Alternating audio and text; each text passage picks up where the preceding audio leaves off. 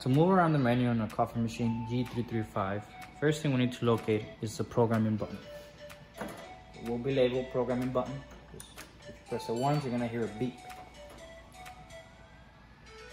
Then we're gonna learn how to move around the actual menu once you're inside the programming menu.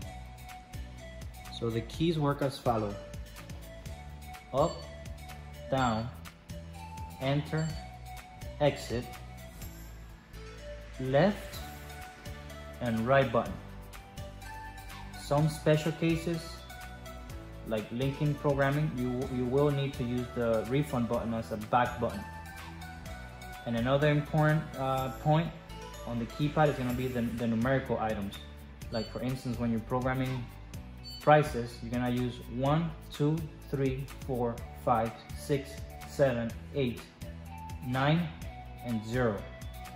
So I'm going to repeat it one more time. Up, down, enter, exit, left, right, special cases, back button, and then 1, 2, 3, 4, 5, 6, 7, 8, 9, and 0. This video we're going to show you how to adjust the temperature of the boiler. So just scroll down, machine menu, press enter. Scroll down, coffee machine configuration, press enter. Temperature of service, press enter. And here you go up or you go down. It comes standard as 92.